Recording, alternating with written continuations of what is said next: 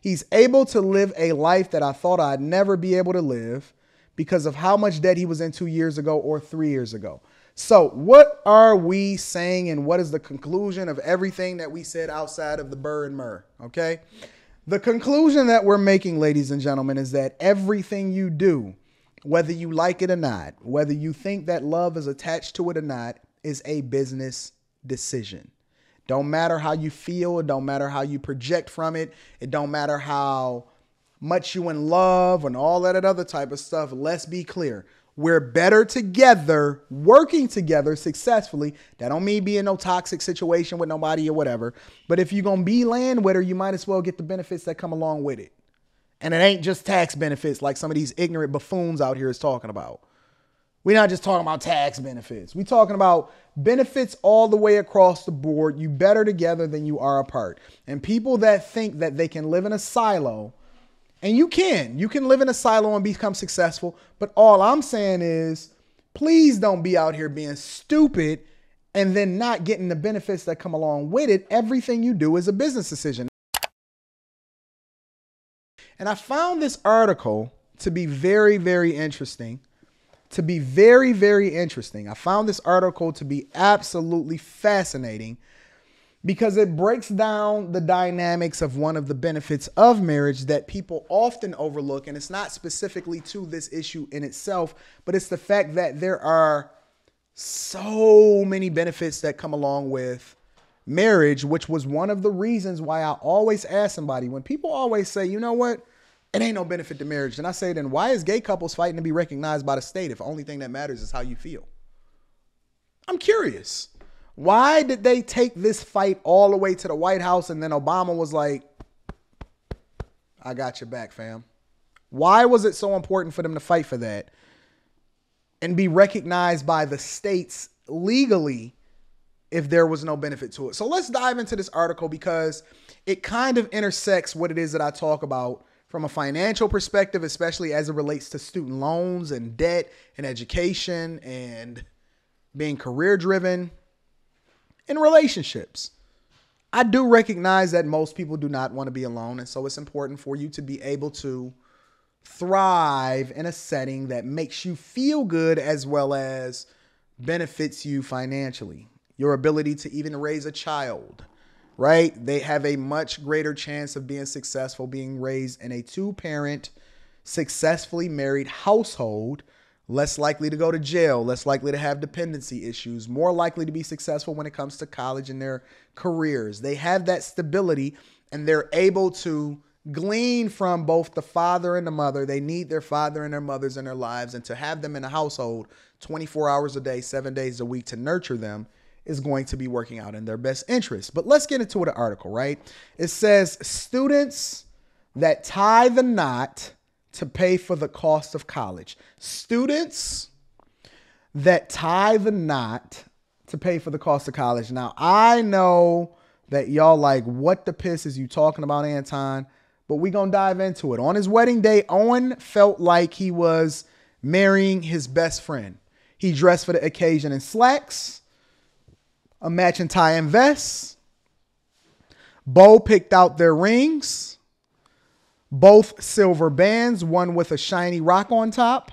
They went to the Orange County Magistrate. It was to be a low-key affair. Two close friends were witnesses. They took a few photos and celebrated in a restaurant after. Sounds like the typical wedding, right? They had fun with it, but they put enough effort into appearances to avoid suspicion about the marriage. Now, why would they want to do that, ladies and gentlemen? Conley and Menard are actually just friends. The rings were from Walmart. The outfits were from the thrift store.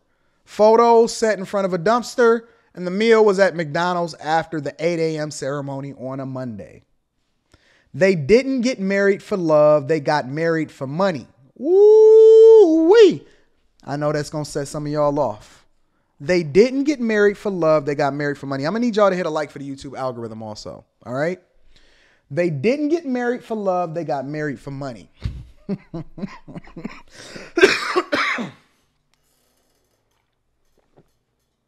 They said, listen, we see the business proposition that comes along with this, and we're going to break it down, ladies and gentlemen. All right. In order to qualify for federal financial aid and afford tuition, the two UNC Chapel Hill students devised a workaround to eligibility requirements. They did what rich people do every single day, ladies and gentlemen. They say, listen, we see that there's a tax code. We see that if I only operate in my silo, then I won't get all of the benefits that come along with opening up a business. I won't get all of the benefits that comes to contributing to my 401k and letting my money grow compound interest tax free. I don't know what a 1031 exchange is, but I want to keep most of the money in my pocket so I don't have to pay capital gains taxes. They took the same mindset and approach and they said, you know what though? I'm having problems and issues I can't solve for. Most of y'all that make $100,000 a year, you know what you're going to wind up taking home after taxes for state, federal, FICA, Social Security, all of these different things. That ain't even including how much you're paying for healthcare coverage. $67,000 a year on average. $33,000. Listen, I'm a C student, but I know how to add when it comes to my money. $33,000 of your money is going to Uncle Sam. He said, I want my 1/3, family. Middle class is the one that pay all of the taxes. Let's continue. They devised a workaround to get around the eligibility requirements. For some undergraduates, receiving financial aid for being married is extra income while their parents still support them. Meaning that when you fill out that FAFSA and you just graduated high school or whatever, they want to know how much your parents make in order to determine your eligibility and whether or not you're going to get that Pell Grant. They trying to determine exactly how much money you making. What's your household income? And are they going to contribute to your well-being? Y'all ever, listen, I know what being a college student is. I know when I graduated high school, my parents made just enough money to make sure that I didn't get all of the qualifications, but then at the same time, they didn't make enough money to be able to actually contribute financially to my education. So I had to man up and figure it out on my own. I said, let me go get me a job. Let me go get this work study. And then I was working in the library and I was working in a plant. I had to buy my own car. I had to get my own hustle up. And then I was reading books relentlessly because I hurry up and got all of my work done in my work study job that I was working in the library. And that's how I became so dedicated to all of the books that I read on a regular basis instead of watching TV. Your parents should have told you better, but we're going to get into it. For some undergraduates, receiving financial aid for being married is extra income while their parents still support them. For others, it's the difference between years of debt or a financially secure life. 1 month before he was supposed to start classes at UNC, Conley's parents sat him down for a talk. We not helping you financially anymore, they said. Ooh, what a knife to the heart. Let's continue. They did not have the financial know-how or save up for Conley's tuition. Hold on, let me stop there for a minute. When I told y'all on the Lapeef Network that $100,000 was not enough to be able to live and thrive with a family of four, y'all fought me. And then I start citing the data and statistics. The majority of the people only have, whether you retired or you just getting started, about $65,000 when they retire in their retirement accounts. Facts. Not nothing to debate. Facts. Most people are driving around without car insurance. Facts. Facts. Which is why the rates for people that do have car insurance are so high, because we're subsidizing those that do not. Facts. When I say thriving, I'm saying that you have money put up for their tuition and they don't have to worry about taking out student loans when they get older. Because if that was the case, then we would not have the majority of people saying, I'm not paying my stuff back while we in this moratorium. And I'm looking for Biden to, with the flick of a pen, to forgive student loans, which he's not for most of y'all, because it makes the government money in servicing the loan. When I say $100,000 is not enough to thrive for a family of four, I'm citing real life issues and statistics, okay? Let's get to it. They did not have the financial know-how to save up for Conley's tuition or the credit score to take out the loans, more loans. And their shame, this is what I talked about in the beginning of the show. Their shame kept them from telling Conley about it sooner. When his mom was his age, she had been cut off by her parents and paid her way through school. Why couldn't he do the same? She said, listen, I'm manned up. We raised you to be the man that you're supposed to be. I'm a mom and I was able to figure it out on my own. Listen, you're going to have to man up and do it on your own. We cutting you off. We can't help you. We can't figure that out. That part, listen, we not taking on no school loans on your behalf. You're going to have to figure it out, son. Conley did not have money to pay tuition or the eligibility to receive financial aid. He took out private loans to pay for his first 2 years of tuition, which amounted to about $30,000 in debt. So he already started getting behind the 8 ball, and he said, I'm not going to community college. I need to go to UNC Chapel Hill. I'm going to take out this 30 grand in debt for my first 2 years, in which the community college would have given you the exact same credits. You could have transferred them over. Look, I'm going to give the game while we talking about this. You could have transferred them over, and the majority of the classes that he took was the standard courses that everybody got to take before you even start to focus on whatever it is that you specialize in it, all right? We all know what the finesse is. Even though his parents were not contributing any money to his education, he was still a dependent for the purposes of the free application for federal student aid, which is a FAFSA, meaning his age was calculated based on how much money his parents could theoretically, meaning that don't mean they're not taking into consideration what your car note is. They don't want to know what your financial bills are at the hospital. They not caring about your benefits. They don't care about none. They don't care about your mortgage. None of that.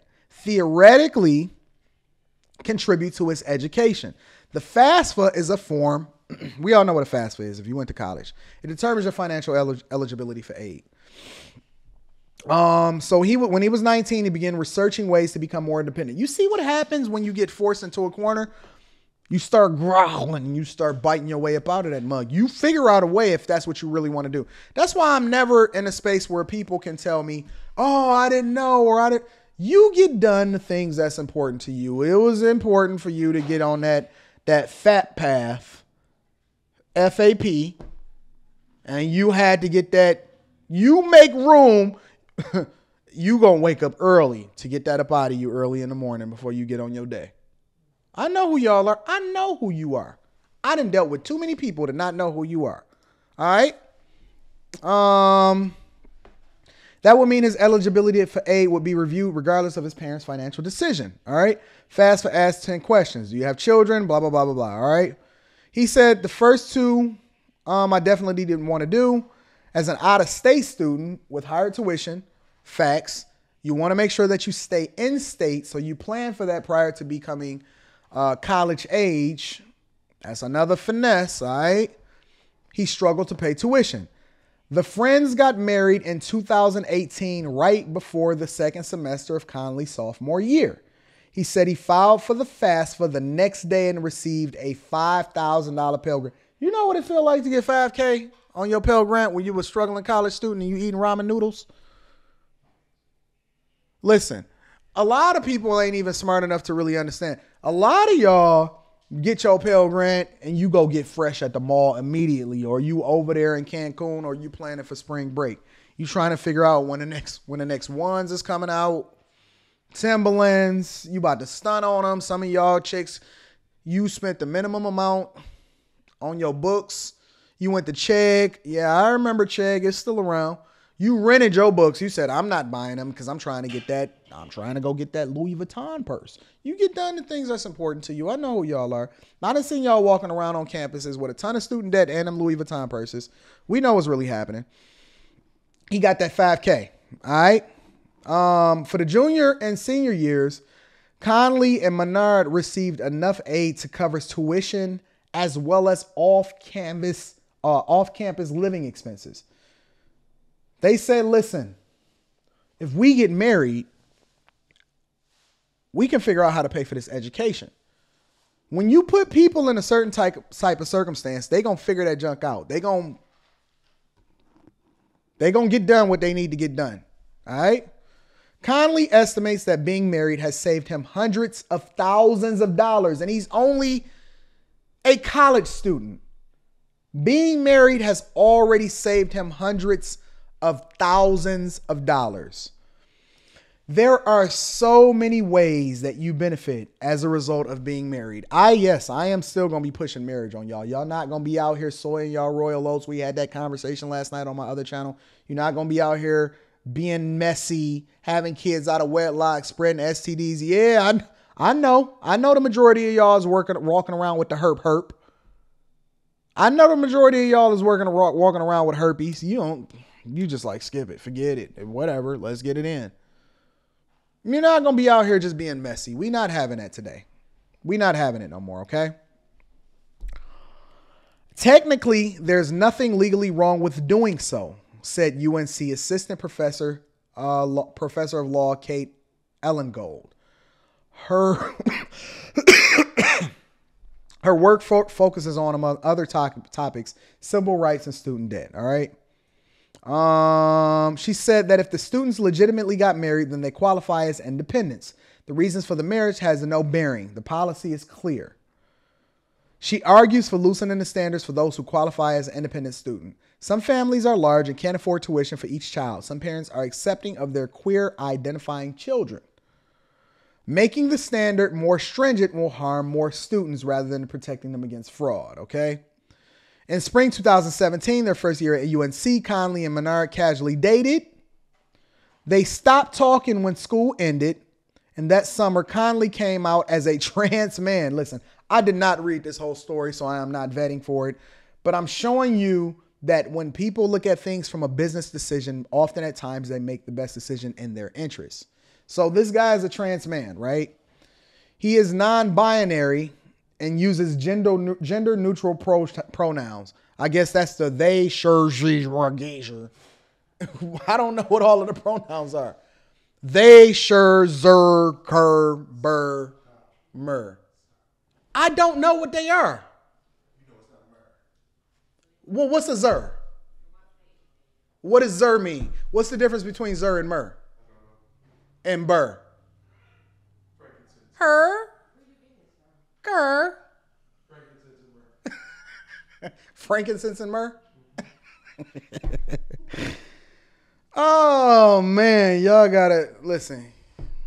I don't know. Listen, everybody get these jokes. Everybody get these jokes. If y'all want to be equal across the board, then equally get these jokes. You know what I'm saying? I'd give them on everybody. I give them on these chicks that's for the streets. I call them pavement walkers. I call the dudes deadbeats with herpes. And I'm going to call you Myrrh and Burr. Myrrh and Burr together. Oh, shoot. Let's continue with the article, ladies and gentlemen. Let's not get too distracted. That fall, they reconnected as friends ever since they had moved into houses near each other. Houses near each other on Edward Street and Chapel Hill. They'd been hanging out every day, normally doing homework together. So they said, listen, we a couple. We just not going, we not going, occur. Clifford said, occur. The idea of marriage started as a late night joke. Y'all should see them in the chat. They out of control. The chat is worse than me. The chat is worse than me. Started as a late night joke in October 2017. Wearing pajamas. Y'all gotta be quiet over there. In October 2017, they wearing pajamas. He was writing a paper for a gender and sexuality class about a high school. Why is he taking a gender sexuality class in college? How does that help you get to the bag? What is his degree in? We're not going to get it. All right. About a high school relationship that had been toxic. Bo was supportive and Conley felt like they were bonding. I wonder if he bust that down that night, though. They were bonding that night. They're not going to tell that part of the story, though. They had some sex. I believe it. They had some cigs. They got them on the conversation of their relationship, unpacking what had happened and moving forward. They got on the topic of their shared financial stress of having to pay for tuition. Owen thought about a Vice article he had read about undergraduates who had gotten married for financial aid. So they were making a smart business decision. What if we got married? They start Googling, so on and so forth, whatever. More than $3 billion in federal loans and work studies went to North Carolina higher education institutions for 18, 19, and 1920 award years. The department doesn't collect data about how many undergraduates receiving financial aid through FAFSA were married. Y'all are a mess. Y'all are a mess. It did not go left quickly. They getting Kojak said they getting their bachelor's in bowling. And bowling.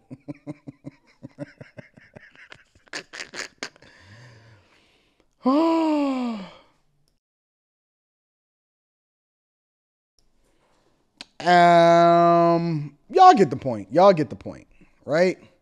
So let's get towards the end of the article. Conley said neither half of the couple regrets getting married, and the difficult parts of the experience don't stop Conley from convincing other undergraduates to get married, because Conley, 4 students he knows have done it, and 2 more are considering it. He said those couples were already planning on getting married for romantic reasons, but they decided to do it sooner. Y'all be on me for getting married early. Do it sooner for the financial benefits Conley told them about. He cautions them, but encourages people to do it all the same to save money.